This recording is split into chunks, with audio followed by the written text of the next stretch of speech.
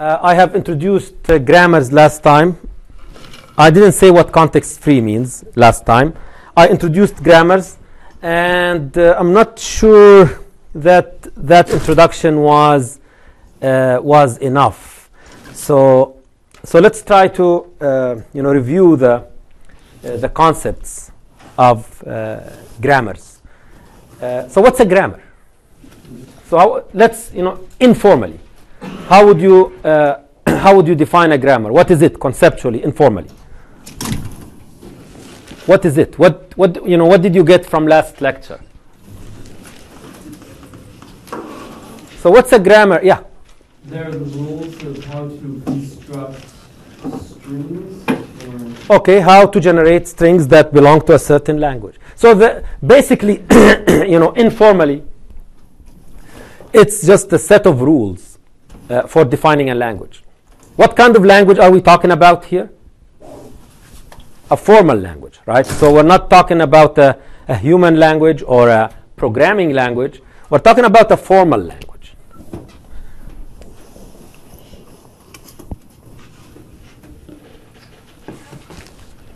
Now, the kind of grammars that we defined last time, so we defined a grammar for this language.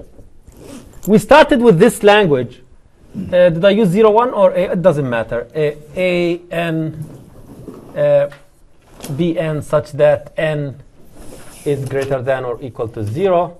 So we defined a grammar for this language because this is a language that we could not express using regular expressions. We could not recognize using finite automata because it's a non-regular language.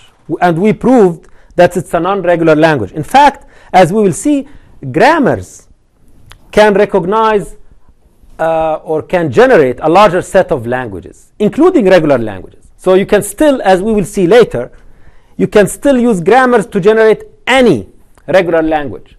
So grammars generate regular languages plus non-regular languages. And I will make this more precise once I define the grammar for this. So the grammar for this is ASB or epsilon. By the way, you can write it like this. You can write it S is ASB S. You can write it as two separate rules or productions. We call each one of these, this is a rule or a production. And this is another rule or another production. So you can write them separately. But this is more convenient and more concise, where you write both, because both rules define the same variable or the same variable. So this is rule number 1. This is rule number 2. So we just put them together, and the relation is OR. So this is OR. So it's just saying S is either ASB or epsilon. And this is just another way of saying it. But in both cases, each one of these is a separate rule or production. Okay. Now, what do I mean by context-free? In a context-free grammar, every rule will have only one variable on the left-hand side. And it doesn't have, we have variables and we have what? What did we call these? Terminals. Yeah. So like constants. So we have variables and constants. Here we call the constants terminals. So the terminals belong to the alphabet. So the terminals are symbols from the alphabet. So, and the actual strings that will get generated will consist only of terminals. So when you do a derivation, you start with S, which is the start variable, and then you derive, you keep substituting, and at the end, the leaves of the tree should have only terminals. So the root of the tree is, the root of the derivation tree is the start variable, and the leaves are terminals. We showed this last time. We can show it again.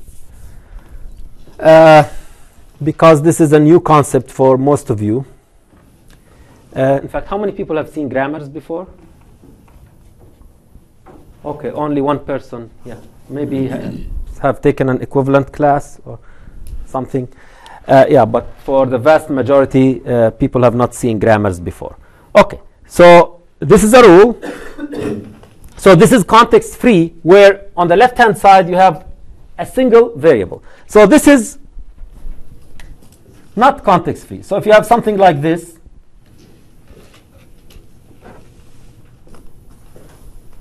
this is not a context-free grammar.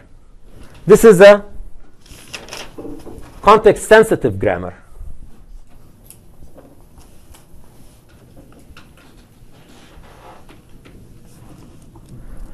Context-sensitive grammar.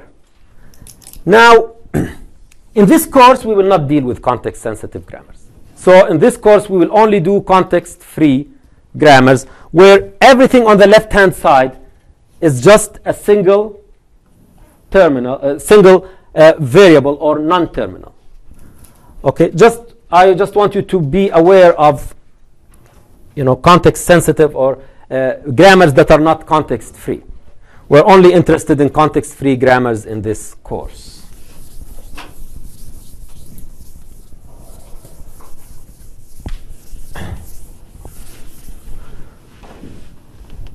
Okay, and of course today we'll see more examples of grammars.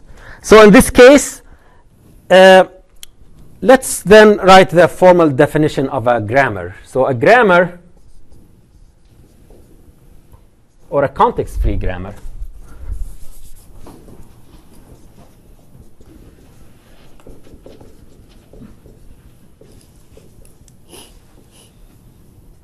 grammar is a quadruple.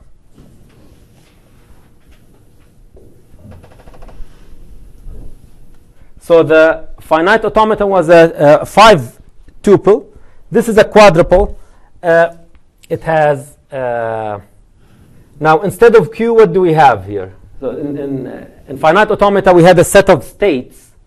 Here we have a set of variables. Yeah, exactly. Variables or non-terminals.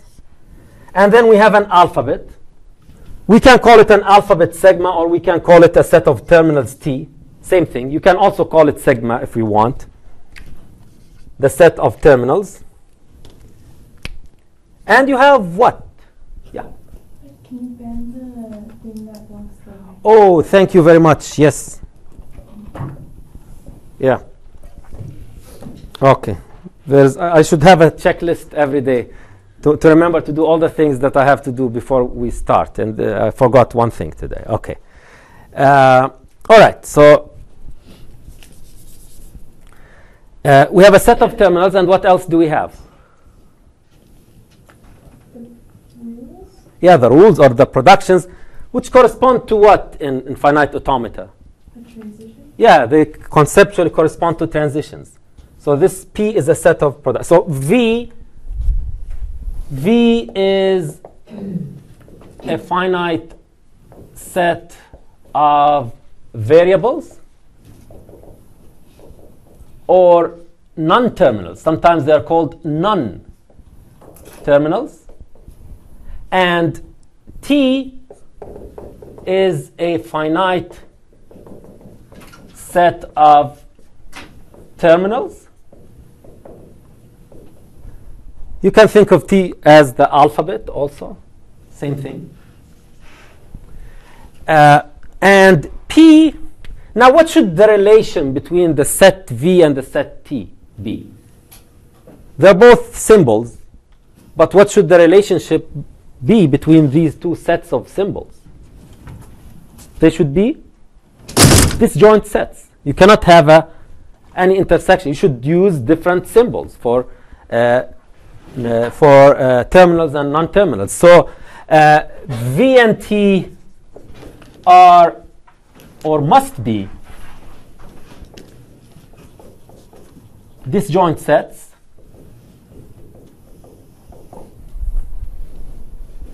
And in our terminology, if you look at this, how are we distinguishing between terminals and non-terminals? How are we ensuring that there are two disjoint sets? Yeah, exactly. We use uppercase for variables or non-terminals, and we use lowercase for terminals. There are other notations that you can see in other books, probably older books, that where they underline the terminals. So if you see this with the terminals underlined, it's just another notation or another way of distinguishing between terminals and non-terminals. I think in our case this is more convenient. So lowercase is a terminal, uppercase is a variable. And we have P, which is a set of productions.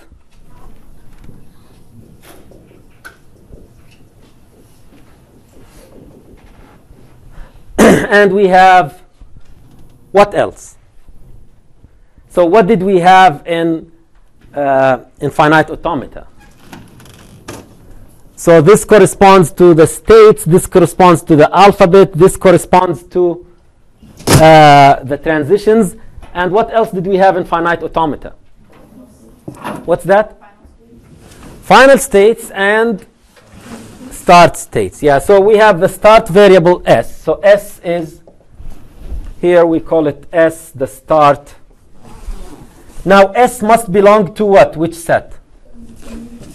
The set of variables. Yeah, it's a variable. So s belongs to the set of variables is the start variable. Every grammar must have a start variable, and our convention is to always define the start variable first. So in any grammar, the convention that we will follow is defining the start variable first, then you define all other variables. Okay. Now this is what a context-free grammar is. Now the concept of a derivation. A derivation is using a grammar to derive a certain string or generate a certain string. So derive or generate.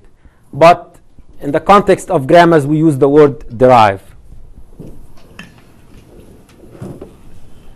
So last time we derived, so let's derive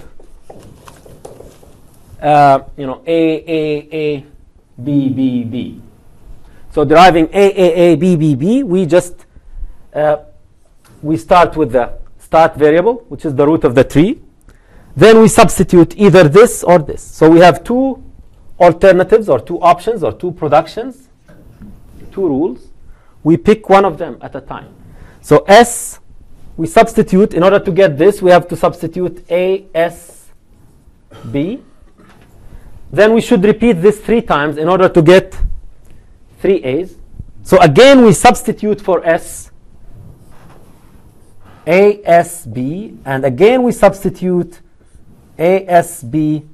And the final substitution is epsilon. Yeah. And of course, in order for a definition to make sense, well, this is a recursive definition, right? What do we mean by recursive here? Yeah, so it's defined in terms of itself. We are defining S in terms of S. So S appears on the left-hand side and on the right-hand side. So this is a recursive definition. And in order for a recursive definition to make sense, it has to have what? In addition to the recursive rule, you have to have a direct rule that defines the variable directly, not in terms of itself. So we have to have this direct rule or base for the recursion. And this is the recursive part of the definition. Derivation can be done using this derivation tree.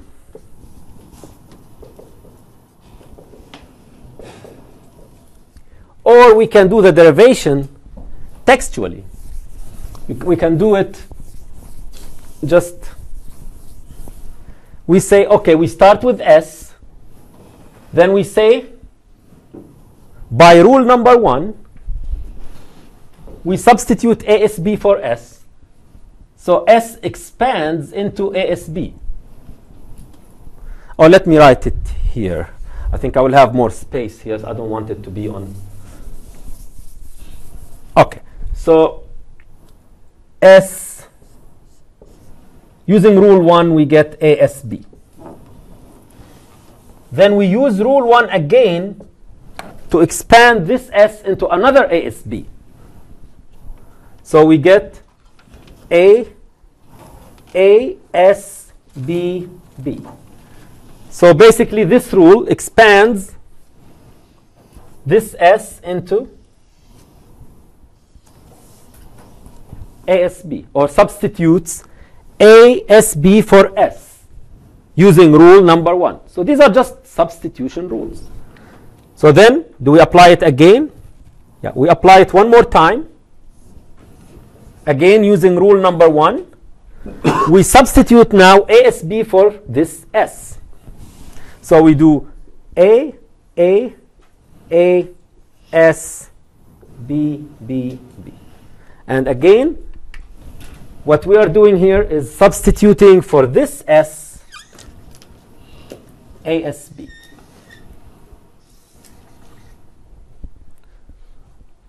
Okay? And the final substitution is using rule. Which rule? Finally, we use rule number 2 to substitute an epsilon for S. You can write an epsilon or just drop it because it's epsilon, the empty string. So you can just say A, B, B, B. Normally, we don't write the epsilon. So it's like you are substituting nothing for S. Okay, so this is a derivation. So there are two different methods of representing a derivation, either this textual method or the tree.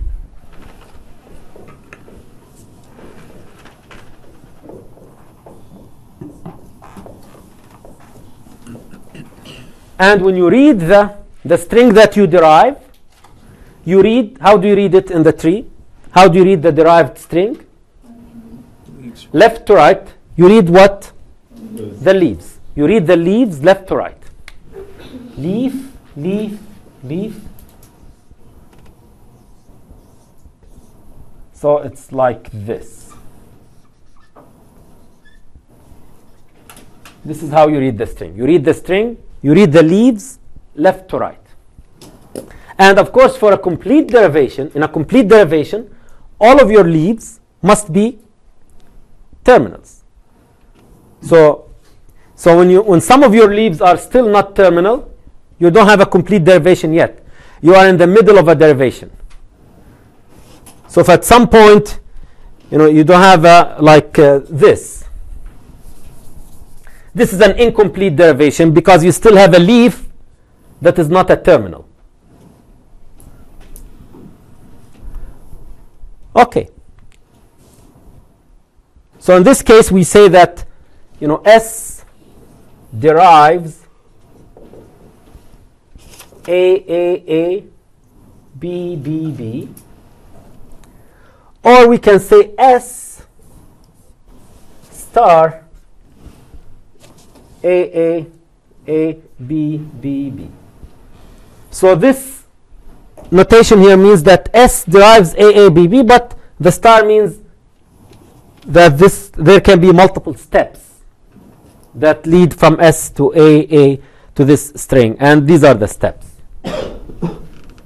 So you use this for a single substitution. Use this to abstract multiple substitutions. You can go from S to A, B, B, B. Okay, so let's take another example.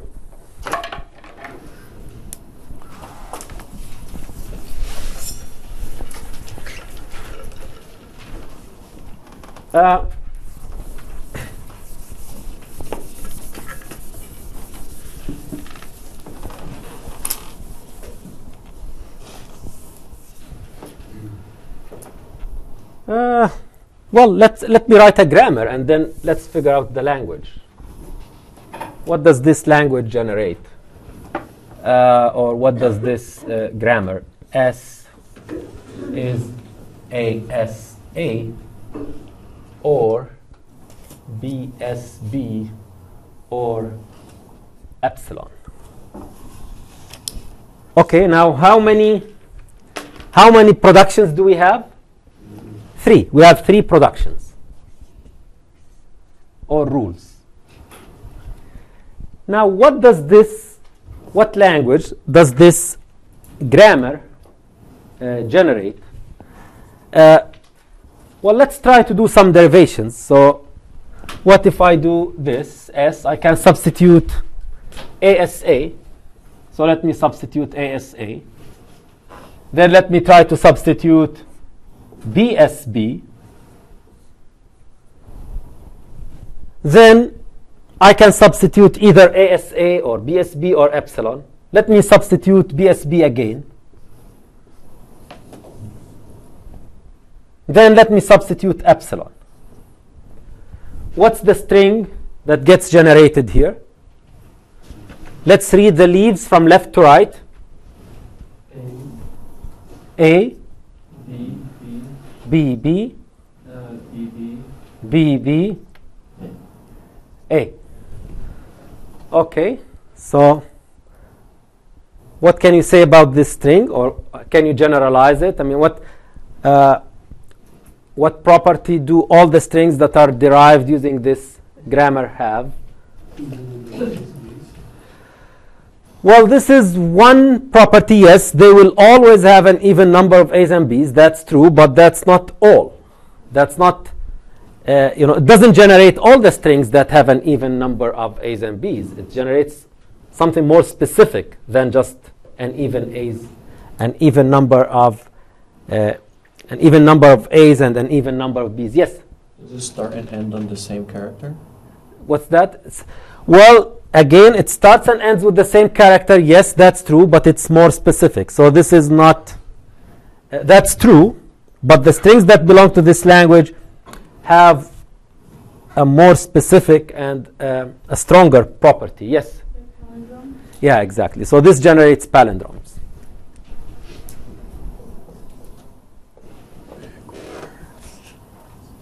So this is the language here. W is the set of strings W such that W is a, well, but does it generate all palindromes? What kind of palindromes does it generate?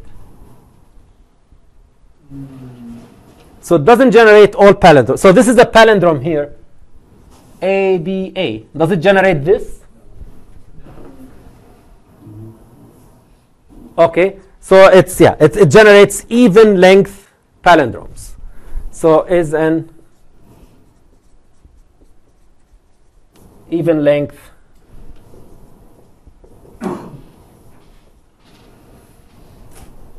palindrome.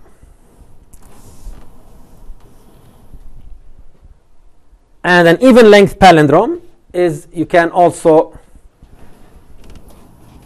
describe it as, you can split it in half. And if this is W, what can you say about this? WR, the reverse, yeah. You can write it L. Another way of writing this is the set of strings WWR such that W belongs to sigma star or T star. Whether you call the set of terminals sigma or T, here we're calling the set of terminals sigma. So it's WWR. Okay, now the next question is, how do we modify this grammar to generate all palindromes, not only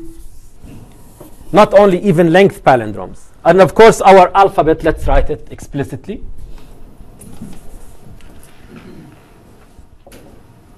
Is AB. On this alphabet, how do we modify this grammar such that it generates all kinds of palindromes? Yes? You change to, so it's just BS or SB? BS or, what do you mean BS? So you would just, instead of having two B's, you would just take one out. No, this is not going to do it. Yeah. Can you just put A and a B as the other terminals? Yeah, exactly. So if you do this, if you add rule number 4, A, rule number 5, B, then this will generate all even and odd length palindromes. So to make sure that we verify this, so we can say ASA, BSB, BSB, and then we can substitute for S what we can have. If we put an epsilon, we'll get an even length. If we put an A, this is going to be the symbol in the middle. So this is going to give us what? ABB, A. I just put this space so that we can read it.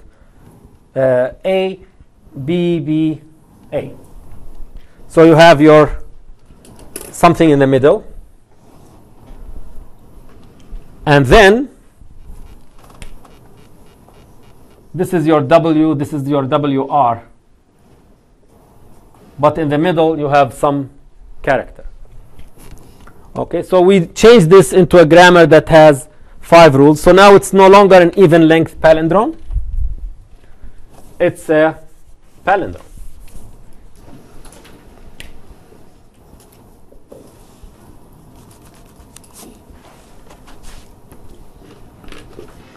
Okay, so how would you modify this? So this is going to be a WWR. W, let's say XWR, such that W belongs to sigma star and X belongs to sigma.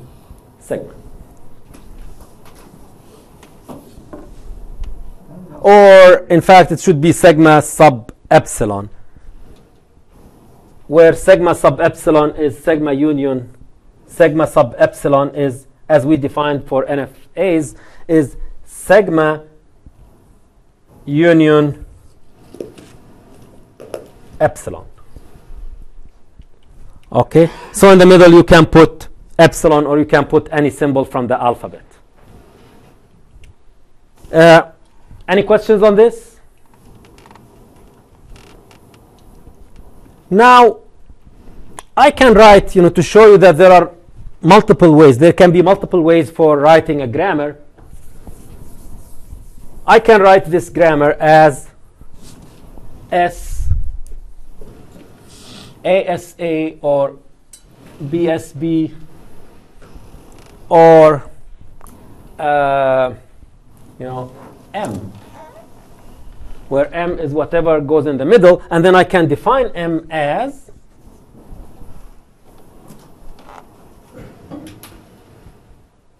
what's M?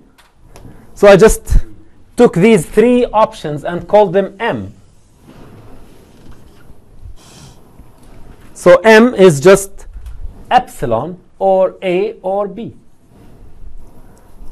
So this is another way of defining the grammar.